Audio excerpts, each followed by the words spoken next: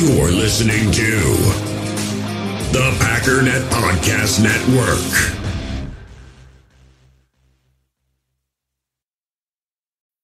This episode is brought to you by Bumble. So, you want to find someone you're compatible with, specifically someone who's ready for a serious connection, totally open to having kids in the future, is a tall, rock-climbing Libra, and loves rom-coms with vegan pizzas on Tuesdays just as much as you do. Bumble knows that you know exactly what's right for you. So whatever it is you're looking for, Bumble's features can help you find it. Date now on Bumble.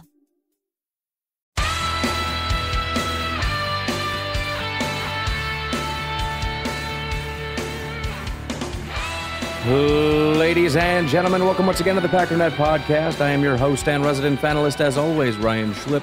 Check us out online, packernet.com. Find me on Twitter, pack_that. Well, yesterday was quite the day. Did a whole big, long thing on the news about Dianna Russini. Now, to be clear, I went out on a little bit of a limb. I didn't feel like I did because everything I said made infinitely more sense than what I was hearing. Or at least a better way to put that would be everything I was saying about the situation made sense. Made the most sense. Not just what was being said, but how it was being said. It all kind of, the whole thing came together as a theory that just totally made sense. And so I went out on a limb and basically just said, yeah, she's lying. If you don't know what I'm talking about, listen to yesterday's episode. And that's not even fair. Let me stop there for a second, because I think some people can feel like I'm being too harsh. It's not even so much a Dianna Russini issue. I think the biggest issue with her is it's one of two things, and I don't know which one it is. Either she genuinely thought she had some really good news and didn't this is what I was saying yesterday. She didn't realize that nobody else already knew this stuff. And so there was some kind of ignorance, which is fair because she's not really a Packer fan. Now, maybe she should be up on these things, especially some of the bigger news items, whatever. But, you know, if you cover the NFL, you cover all these different things, and you know that there's Rodgers drama going on, and you know that we're waiting on an announcement, but maybe you don't remember Aaron Rodgers because, to be honest, I don't even remember. People have been saying it. I don't remember it even happening, but I'm a Packers podcaster. I'm on Packers Twitter. I see Packers Facebook.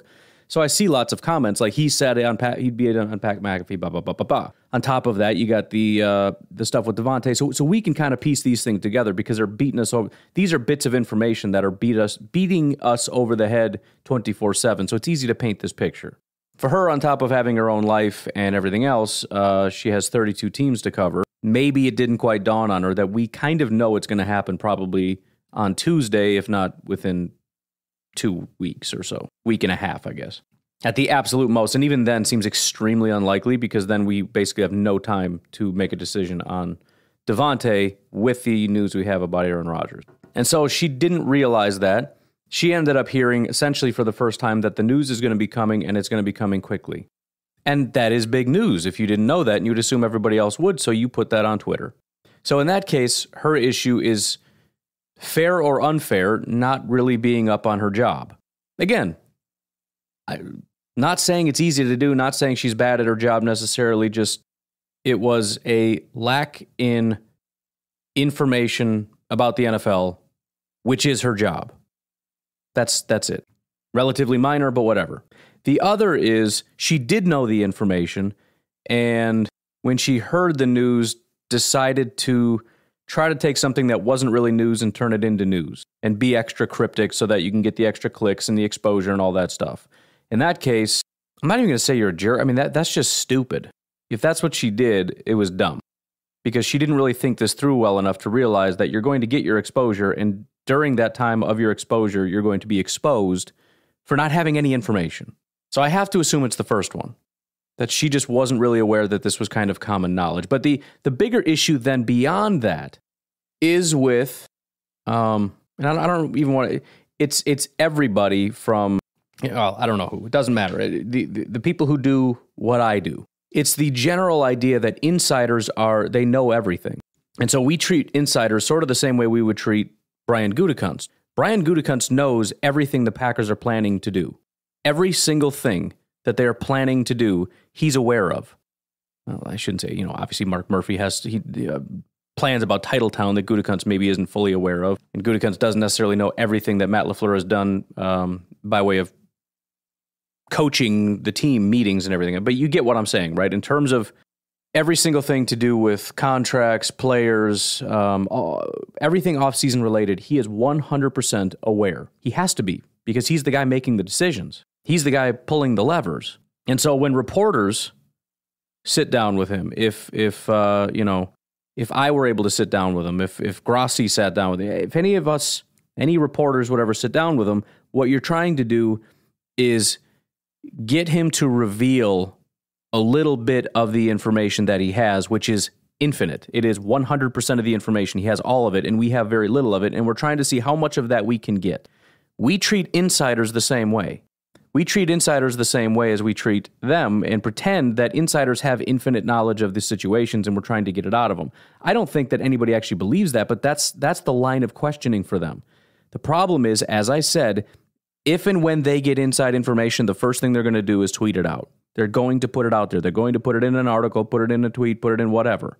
That is their currency. Information is their currency. They're going to give it out. And so asking them to elaborate on situations, asking them, occasionally they might know something else, or maybe they left a little bit behind or whatever. But generally speaking, maybe you can jog their memory about other conversations that have been going on that you either have been kind of holding back because you want more information or whatever, and maybe you'll reveal it, whatever. But generally speaking, they don't have any more information. They don't know what else is going on out there beyond what they've already told us. And so Diana was put in a tough spot where she tweeted out something that seemed like it was nothing, but we weren't really sure. And we were kind of curious, is there more to this? And it became very clear there wasn't more to this.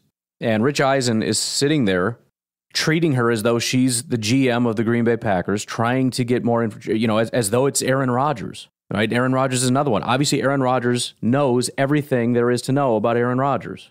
And so Pat McAfee's trying to maybe get him to say a little something. Trying to get some answers on it. Well, maybe you're leaning a little bit, or maybe, this or that, or what do you got going on, man? I know you didn't make a decision, but you're maybe leaning or something, right? So that's generally my biggest issue with these things. Now, Ian Rappaport, I feel like a lot of times, for example, when you see on NFL Net, he'll tweet something and then he'll do a video. And the video is a slight elaboration on his tweet because tweet is limited characters, but he's just going to lay out exactly what he knows. And that's it. But the point is, there's no follow-up questions. You don't follow up and be like, okay, so tell me, why is Gutekunst doing this? How does he know?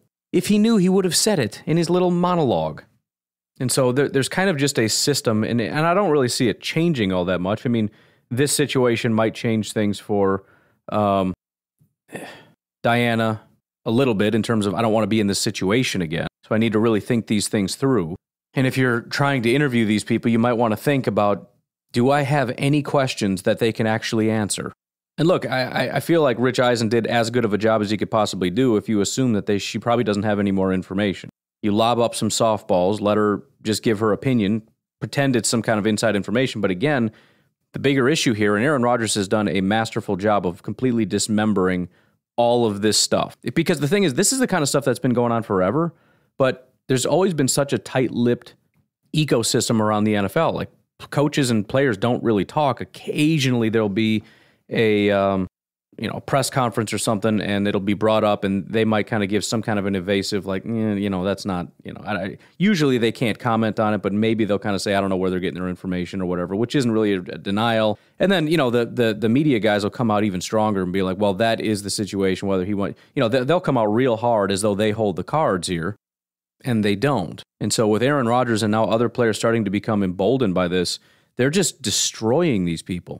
That took over the whole world. And the thing is, you wait for this thing to blow up. You wait for the entire NFL landscape to understand this and embrace this. And so everybody's under this understanding. And then you drop the, nope, that's not true. And it blows the whole thing up. And you see this entire structure that the media is built on right now largely is fake.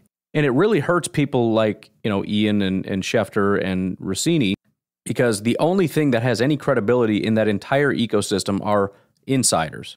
And if the people who are insiders are losing their credibility, that's bad. When the only thing you've contributed to is a complete and utter lie, because rather than actually conveying information as it is, you start, because remember, that's where she got hurt. The one bit of information she had is that the report is coming soon. Everybody already knows that. Rodgers didn't refute that. But then she got caught up trying to make things up to make it sound like she knows more than she does because she's being put on the spot by Rich Eisen. So she kind of makes something up based on some information she's heard, which, again, I think she got wrong. And that's the thing she got caught by. Should have never been down there anyways. There never should have been this interview, but they feel like they can't just let this go. This is a massive cash cow. All eyes are on Diana Russini right now. If I can get her on my show, all eyes will turn to me. It's an attention game. I'm in the attention game. I want everybody to look at me. I need you to. If I could get, Pat McAfee viewers to turn to me, if he could just talk about me one time, he's got 100,000 people watching his stream on Tuesday. If he mentions my podcast, that's 100,000 people that for at least one brief second will be thinking about me, and maybe some of them want to check out my podcast.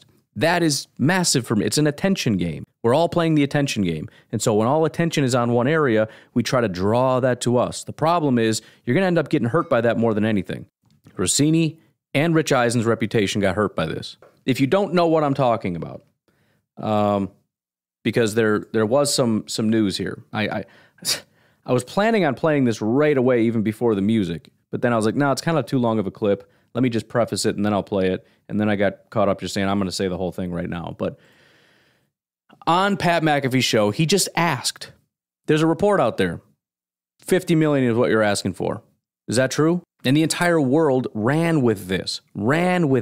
You had better be very careful dropping opinions based on rumors about Aaron Rodgers, because you are going to get yourself hurt. Here is what happened yesterday. That leads to that clip, because it's good internet, being put onto the internet, okay? And if you look at the reaction of that, now there's people quote tweeting this tweet that they put out. Peter Bukowski, who covers the Green Bay Packers. Packers fans love to get mad at Greg Jennings, but he's right about the disconnect between Rodgers wanting $50 million and wanting to keep key guys like Adams, okay? So he has big-time following, by the way. 34,000 Packers fans follow him. So that's a lot of fans, obviously, on the internet. If he wants his we don't know if he wants $50 million. Right. Peter Bukowski quote tweeted Greg Jennings burying Aaron Rodgers from a source that was from around the league yesterday anonymously on Rich Eisen's show. He's not the only one that quote tweets this, obviously. Nick Wright, the host of the show, quote tweets this to amplify this. And Nick Wright in the middle of the whole thing, can you tell me that personal story about how terrible of a person he is, because we have the opportunity to do that right now, because there's an anonymous source that said something that we have no idea if it's true or not.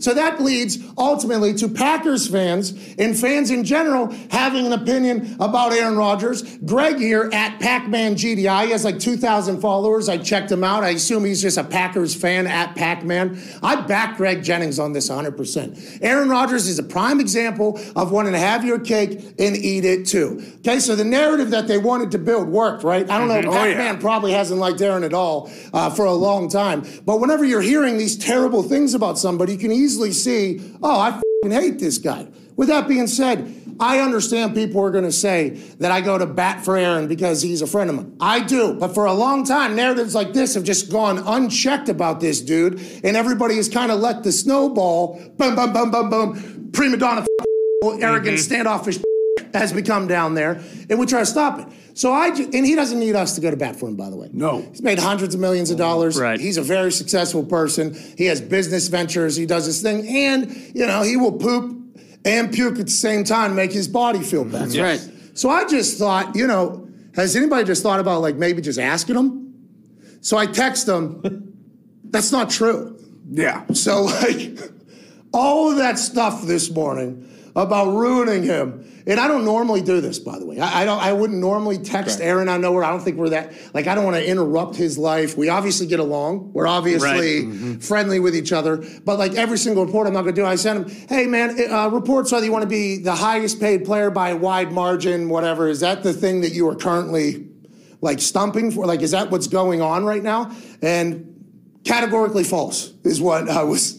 And it's just insane to think about that the amount of fans that heard Greg Jennings, former teammate, bring up all these. By the way, Greg Jennings and Aaron, they can figure out. I'm not getting in the middle of that. Different story. But the entire narrative of it all is already run. And it's a whole cycle almost on the internet. And it just feeds to the fact that this guy's when he might be, but I don't know. He talks to us for an hour every single week during the season. I feel like we've learned a lot about him. A lot of people that are, 4-time MVPs might have a little in them every once in a while. But I don't think the narrative about all this is anywhere near accurate, just strictly because what I was told from my source And it just doesn't make any sense to me. This is how it's always been, though, with him, right? All right. So that was what we found out, which, again, and this is good for social media, too, for all of us. You need to tread lightly out there.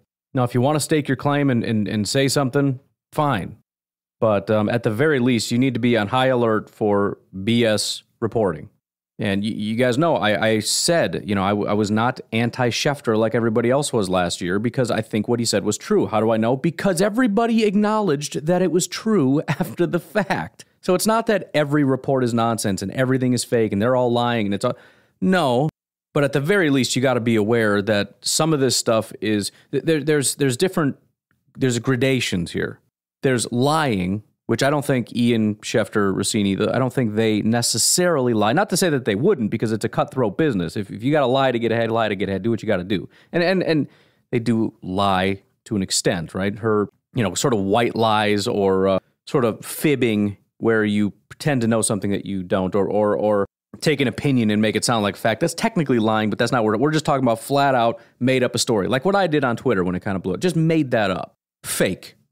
Then there's sort of filling in the blanks. That's what Diana did. That's what Schefter did. Schefter didn't know everything that he said. He filled in the blanks. So we're kind of making educated guesses, and there's nothing wrong with educated guesses. The biggest issue I have with educated guesses is they make it seem as though it's a fact. Because they kind of have to, because anybody can make an educated guess. Although you don't really have to. Wait, you have information that we don't have.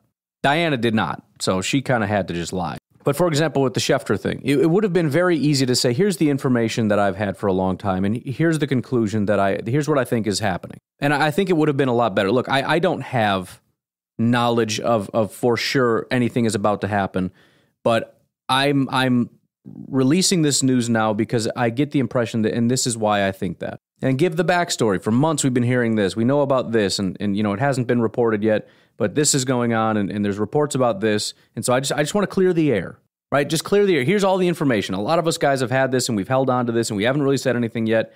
Here's what we know. And the reason you need to know now is because the draft is about to happen, and there's rumors about phone calls being made. And so if anything big happens, just want you to know this, that, or the other. Now, he's kind of lying about that because essentially I'm making up lies for him.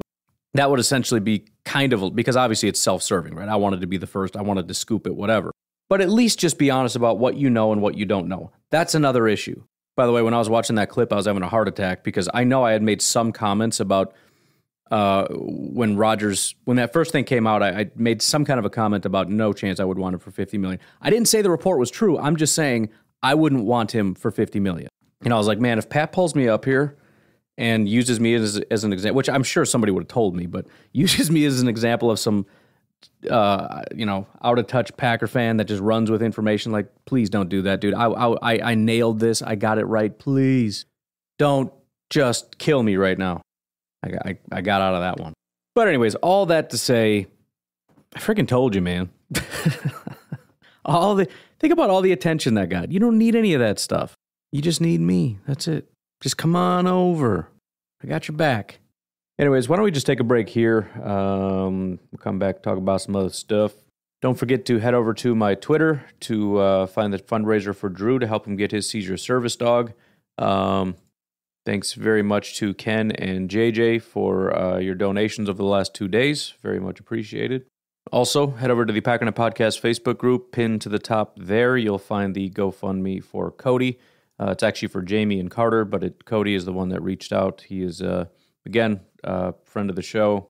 But Jamie and Carter were in a head-on collision, and so Cody needs some expenses to be able to not only cover costs, but to just for travel and things to be able to take care of them. So we're trying to raise money for that as well. And we've had several in the last few days. Bethany Curtis, an anonymous $200 donor, as well as Darla and Dana have all donated. So obviously not all of those are going to be listeners, but thank you anyways to everybody that's given. Don't forget about amodernfrontier.com. You can buy yourself an eighth. Why is it so hard for me to say this? 1/8 grass-fed beef box, 1/4 pastured pork box. Or you can just go get a butcher's dozen ground beef. Remember, use promo code MEATPACKER. That's one word, all caps. You're going to get $25 off your order. If you have any questions, head over to the website. Send them a message and he'll get back to you. We'll take a break. We'll be right back.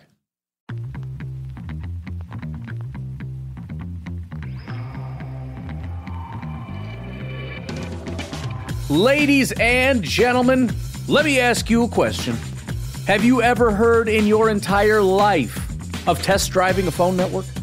Well, now you have, because US Cellular is going to let you test drive their network for free for 30 days.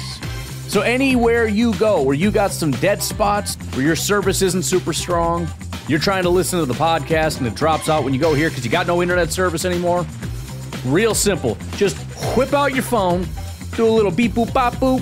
That's you pushing the buttons to go to the right place. And you can get the app and try it out for yourself. So go ahead and test drive US Cellular's award-winning network free for 30 days. That's US Cellular, built for us. Terms apply, awards based on OpenSignal independent data. So go to uscellular.com for all the details. I want to tell you guys real quick about our new sponsor, Factor. Factor makes delicious, ready-to-eat meals, and they get sent right to your door. They have 35 different options every single week that you can choose from, including keto, calorie smart, vegan and veggie, and more. And there's even more to enjoy with over 55 nutrition-packed add-ons that help make your weekly meal planning even more delicious. There's no prep work. There's no messing up 6 different bowls, mixing stuff. Factor meals are 100% ready to heat and eat. No prep, no cook, no cleanup. Factor's also very flexible with your schedule. You can get as much or as little as you need by choosing between 6 to 18 meals per week. You can also pause or reschedule your deliveries anytime. Factor is less expensive than takeout, and every meal is dietitian approved. So head to factormeals.com/PackDaddy50 and use code PackDaddy50 to get 50% off. That's code PackDaddy50 at factormeals.com/PackDaddy50 to get 50% off. So we've got kind of a lot coming up here. On Tuesday, obviously you all know that supposedly Aaron Rodgers is going to be making some kind of a big announcement. You've also got Matt LaFleur and Brian Gutekunst scheduled for press conferences, and that might have something to do with the fact that also on Tuesday, that is the first day of the NFL Scouting Combine. Now, there's not a ton going on the first day. The way the Combine works is they stagger. So you've got 4 different groups. You've got tight end, quarterback, and wide receiver. The next group is offensive line, running back. The next group is defensive line, linebacker. The next group is DB, place kicker, special teams. And then they stagger by day. So the first day is registration, your pre-exam, your orientation, and some interviews. Now, the interviews are not useless. That's important, and hopefully we get a little bit of information on that. But the point is, the first group comes in the first day and does the first thing. So the first day, it's actually Monday. It says it's whatever, but it's actually on Monday. So Monday, February 28th, the tight ends, quarterbacks, and wide receivers are going through the registration, pre-exam, orientation, interview process. The second day, that group goes on to phase 2, which is medical exams, which everybody says is the most important part of this. It's not the 40 time. It's not the bench press. Apparently not even the interviews. It's the medicals, because that's make or break for their prospects. If you got an entire board, if they got some medical issues, that changes everything. And then potential special studies. I don't know what that means, but more additional interviews. But on Tuesday, March 1st, while the tight end, quarterback, wide receiver group is moving into phase 2, the outside line running back group is starting with phase 1. So as of Monday, there's nothing really going on that we're going to be privy to. As of Tuesday, there's nothing going on. Then Wednesday, March 2nd, the tight ends, quarterbacks, and wideouts are on day 3, which is media, additional interviews, ortho exam, and NFLPA meeting. So at least there's some media for some of these guys. So we'll be able to see a little bit of something. Again, outside linebacker, running back moves into phase 2. Defensive line linebackers are in phase 1. And then the fourth group, DB, placekeeper, special teams, aren't going to do anything until Thursday. But Thursday, March 3rd, is when the tight ends, quarterbacks, and wideouts are going to be starting with measurements, bench press, and on-field workouts. So that's the kind of stuff that we're obviously most interested in. So Thursday, we're going to be able to see tight ends, quarterbacks, and wide receivers. On Friday, we're going to be seeing offensive line and running backs do their workouts. On Saturday, you got defensive line and linebackers. And then on Sunday, you've got the other guys. So there's some question as to whether or not I'd be able to do some kind of a stream. The only ones I would be able to do probably would be defensive line and linebacker, which isn't as exciting. I mean, I guess who cares? You could do it, but I just don't know if I want to. The NFL draft is extremely exhausting, and that's incredibly interesting. I could maybe do this. It's one of those things you get excited for, and then as it just goes so slow, and it's all day. So I might do something. I don't really know, but obviously I have to work on Thursday and Friday, and then Sundays are usually not good for me to be able to do stuff either. Saturday is really my only free day of the week, and that's assuming there's nothing going on that day, which is never a guarantee. That's why I'm so hard to work with sometimes, because it's like, I'll get back to you Saturday. Yeah, we should do that. Saturday. When do you want to do this? Saturday. Literally have no other days. And if there's anything going on that Saturday, next week, I guess.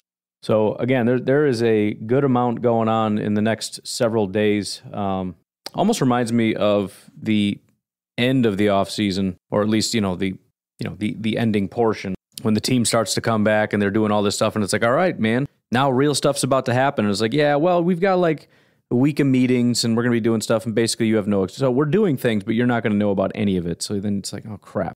So next week is a big week. We got hopefully some Rodgers news. We'll have the interview with LaFleur and Gutekunst. And again, I would love it if we had more draft-related things, but assuming there's a big announcement, I doubt they're going to even be talking about it at all. Every question is going to be pertaining to the Aaron Rodgers situation and Devontae Adams and a little bit of this, that, and the other thing, and Za'Darius and blah, blah, blah. But anyways, after Tuesday, we'll have plenty to talk about. And then starting again Thursday, we've got a lot going on here. And again, there's interviews going on. There's media availability starting Wednesday. The interviews start Monday. So as of Monday, we've got the Green Bay Packers sitting down with tight ends, quarterbacks, and wide receivers. Quarterback's probably not going to be as big of a deal, but tight ends and wide receivers, obviously. So hopefully we'll have some reports about prospects that the Packers have met with, sat down with. You start to hear about rumors flying around. Again, I don't know how much of those are true or not, but it's fun to engage with all of them and just see, start building out narratives and understandings of things based on different things that you hear over time. So should be a good week. I know there's a lot going on right now. I know it's hard to talk about football and with all the stuff going on. Not sure where you're at with it, but it just causes, for me, a lot of reflection and thought and a lot of what if in terms of what this means for us. Spent a large portion of my drive home thinking about, I saw a video of a soldier saying goodbye to his daughter. His wife and daughter were getting on a train, and he was staying behind to help defend Ukraine, knowing full well that he's probably not going to survive that. So he's saying goodbye to his daughter forever. And it just kind of, it just puts you in a place like my mind has never had to go there before. All the security I have and everything that I take for granted, it's not real, It's weird. It just, I still can't quite comprehend all of that. It's like, well, that's what they go through over there. That's not our reality. That's not, but it could be. It could be, So I don't know. I haven't really been able to process exactly what it is I'm trying to process, but it forces you to think about stuff that. Now again, we take a lot of the stuff for granted. So it's a big part of the reason why I've been so angry at Americans in general, constantly complaining about everything. We're scared of everything. We have to fight about everything. And it's like, we have nothing to complain about. We are the whiniest. It's like all you have to do is shut your mouth, mind your business, and go enjoy your life. That's all you have to do. But we cause just controversy over everything's a big deal. Everything's a big controversy. No, it's not. We don't have controversy. We don't have problems. I mean, we have problems as a part of being a part of life. Struggle, pain, all that stuff. But you need to acknowledge that's life and move on. But we just can't do it over here. We're so weak and pathetic. We got to cry about everything. I mean, just look at what happened with the Aaron Rodgers situation in terms of him being immunized instead of vaccinated and how people reacted in the context of Ukraine. Is all that anger justified?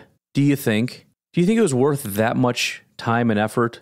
All the people that are just furious with him, the people that want him off the Packers because, the people that refuse to vote for him for MVP because. And again, I did a whole episode on how that guy's not alone. There's a lot of people that agree with that sentiment. He should not win MVP because of his stance on something. So again, I'm at least hopeful that most of us are able to sit and reflect and really start trying to be grateful for things, not hating every single person for the most ridiculously mundane things.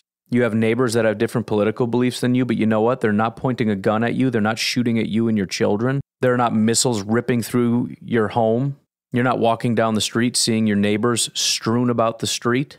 They just have different beliefs about the course of action that would be best for our country. That's it. That's the whole thing.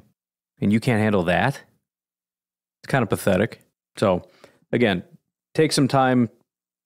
I'm obviously doing it, and I don't think we really have a choice. I mean, it's, maybe some people are able to disconnect better than others, but for a lot of us, myself included, it's on the forefront of your mind no matter what. And I can see it. I can see in the numbers just a sharp drop-off since the invasion. I have had, it's been 3 days, and there is just you can just see 3 days of just, I can see where it happened. So I completely understand it, but fortunately we have a lot of distractions coming up and things, and I really think there has been a lot of positive. First of all, Ukraine has stood stronger than I expected. When this whole thing started, it looked like it was going to be over in a day, but they are a extremely strong and resilient people. They're winning a lot of battles that never expected to win. In fact, they were not, I think the leader of Ukraine was not expecting to survive the night, and he did, and they won and have stayed strong. Kudos to the president of Ukraine, by the way, who has decided to stay back and fight in the middle of the fierce battle over Kiev. Apparently, the United States offered to evacuate him, and he said, no, I'm staying. He's another one that fully expects to not survive very much longer. He knows that. He knows that when the U.S. said, we will get you out, and he said no, that he's not going to survive this, but he stayed. It's really eye-opening to see how they're reacting to this, because I know as Americans we don't really share a lot of the same values. We've gotten so far away from believing in things that are bigger than ourselves. I mean, that's been a major movement since I was a child, is to get away from that. Religion in general, something bigger than yourself. We've moved far away from that. Believing in your country being bigger than yourself, something to defend, something to stand up for is mocked and ridiculed. Religion is mocked and ridiculed. Anything, and family in general, as being a central thing in which you need to sacrifice. Anything in which you should sacrifice yourself is not a core tenet in this country anymore. We believe that you are the most important thing, and you need to focus on you. And so watching the Ukrainians do the exact opposite and staying and dying, I mean, there was the video. And again, I just can't even conceptualize it. As an American, I don't understand it, but there was a video of a group of people on an island, and they were, setting up a watch for this island. They have no recourse to defend themselves, and there was a radio transmission, essentially, if you haven't seen the video, in which a Russian battleship or some kind of a ship was outside saying, throw down your arms, surrender. We are going to take this. If you don't do that, we're going to shell the island and we'll destroy you and everything on it. And all you hear is somebody saying, this is it. And then he turns the volume up and says into the microphone, Russian battleship, go yourself. And they died. Why? I can't wrap my head around why. Because it's something worth dying for. You know what I mean? I can't win. Okay, you got me. Take the island, not my island. Screw this island. Never liked this island. I'm out of here. I'm not even supposed to be here. I was vacationing here. I got a tent set up on the other side. I'm just trying to get out of here. I'll see you later. I don't need this stupid island. Nobody fighting in Ukraine right now expects to live. They don't expect to win the battle. It's sad that we've lost that here. It's sad that we've become a nation that says that being selfish is the most important virtue. You're more important than your family. You're more important than your kids. You're more important than your country. You're certainly more important than some fictitious God in the sky. And we've torn down any and all institutions that are meant to be important. Any concept of national pride is mocked. It even used to be that the whole thing was that you don't talk ill of the president just because you respect the institution. We don't do that anymore because it's silly. Everything has been brought down to rubble. All the pillars of society have been brought down to nothing so that we can amplify ourselves to be the most important things. And it's not a good thing. And so I've been certainly impressed does not really sum it up, but I'll say that because I can't think of anything else. I've been impressed to the point of not even being able to comprehend what the Ukrainians are doing. The level of courage, the level of pride, the level of humility, just the ability to stand up and say, I know I'm not going to survive this, but some things are bigger than me. It's inspiring. And it breaks my heart because you look at it and you pity them, but after seeing it, I kind of pity us a little bit. We don't have what they have. We have money, we have freedom, we have the ability to do whatever we want, but we're dead inside. We don't have anything to fight for because we tore everything down. We don't believe in anything anymore except ourselves and what we want and what we think is important and what offends us and what I want and how everybody should conform to what I want. That is the United States, and it's sad and it's pathetic. It's also been great to see the world rally around Ukraine. It's disheartening knowing that nobody's going to actually do anything as far as stepping in out of fear of retaliation and escalation. Not even necessarily saying we should, and it's hard to, as we all sit by and just watch it happen. But, I mean, I've never seen, for example, like Afghanistan step up and be like, dude, Russia, chill. I think it was like literally the Taliban or something set out a statement like, you should probably cool it. Like, what? A lot of countries, obviously China's a lost cause. They're not going to step in and do anything to help or even say an ill word about Russia. I think it was China, India, and Saudi Arabia that refused to partake in the denouncing of Russia. But everyone else is getting involved and are doing things at least semi-sacrificially. Nations that, are much smaller than the United States, that are right on the border of Russia, that are basically going toe-to-toe saying, I'm not going in there, but I'm cutting you off. And Russia's threatening to wipe them off the earth. And they're like, meh, oh well, you're a jerk. I'm not dealing with you. Do what you got to do. It's great to see the uprisings of support from around the world. Chicago, London, Latvia, even in Russia, people are willing to sacrifice themselves to protest, which is a big deal because, number one, the massive amounts of propaganda in Russia that portray the Russians as the good guys, to be able to parse through that and realize that that isn't the case. But on top of that, knowing full well that, with that government, they can, who knows what the punishment's going to be. It's not going to be pretty. And again, you know you're not going to change anything. You know that you protesting out there is going to hurt you and help nothing. But it's bigger than you. And as a result of a group of people saying, I'm willing to sacrifice myself for something that isn't going to fix the problem, we end up seeing visuals of thousands of people marching in Russia because of self-sacrifice, because of acknowledging some things are bigger than me. It's hard for us to wrap our head around it because it's not rational, but it's also undeniable. It's undeniable how important it is, and it's undeniable how destructive it is when we tear these things down. Whether we can rationalize it or not, there's something there. There's something important about being a part of something and believing in something. Oh, it's just a stupid flag. Oh, it's just the. Why should I have to be a slave to my family or whatever? Just nonsense that we keep hearing. It's just undeniable. It's undeniable to me what I'm watching is something good. And everything I see that's good is about sacrifice. And everything I see that is wrong is self-interest. And although our lives are not at the scale of full-on war, the truth of that is real even in our homes. All this peace and security is a good thing, but it's caused a lot of problems because we've lost all perspective. We've lost any reason to care about anything but ourselves. We got to turn that around. I don't know how that's going to happen, but we got to change that. I was just sitting in my car yesterday thinking, not that I think it's going to happen, but what if things really got out of control? What if this really was World War III? What if they just opened up the doors and said, we're asking for people to come and fight? Would I go? Or could I sit at home and play with my kids and just hope that other people will go do it and fight the war and win so that I can continue to be comfortable at home with my family? Or would I actually go and fight so that my kids wouldn't have to, so that they can be home safe? So, again, I understand that there's a lot going on. There's a lot to think about outside of football. And so, again, I see the numbers are down. I don't expect them really to bounce back. I know when times like this get tough, whether it be COVID or whatever, there's always a dip, and I completely understand it. Just don't waste it. If you're going to go away, don't just go away to be miserable. Really reflect and figure out how this is going to make you better. Anyways, there's other stuff to talk about, but I'm just, I think we're good. It's a Saturday, and we'll just leave it at this. But I think we're going to sign off today with something a little bit different. This is there's a lot of fights going on all around Ukraine. One of the places in which there's been some intense battles is a place called Sumy. Been a lot of battling, and in the midst of the battle, there was somebody who was playing the national anthem just out in the streets. So, it's impressive, again, just the resilience that we're seeing. So you guys have a great day, and I'll talk to you tomorrow. Have a good one. Bye-bye.